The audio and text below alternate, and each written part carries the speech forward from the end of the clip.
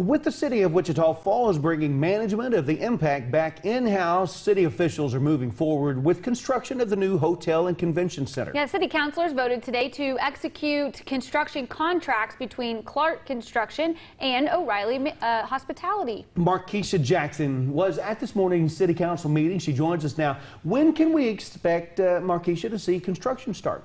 Darrell, Assistant City Manager Blake Yurchek says while they are still negotiating the lease agreement, construction should start in mid-November. As the City of Wichita Falls prepares for the addition of the new hotel and convention center, many wonder how these new additions will impact the city. Having a full-service hotel with more convention space on the grounds of the MPEC, it'll bring more events and more opportunity for people to come visit our city.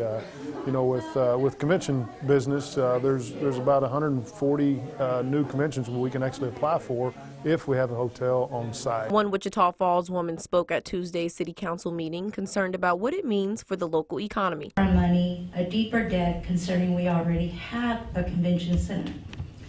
With that being said, I am interested in knowing now how long is the duration of that lease. Is it in perpetuity for O'Reilly? O'Reilly Hospitality Management is the company the city will have a construction management agreement with. The company will also oversee the progress of the new facilities. Well, O'Reilly Hospitality is going to build the hotel and manage the hotel, and then they also manage the conference center portion of the hotel that the city will own.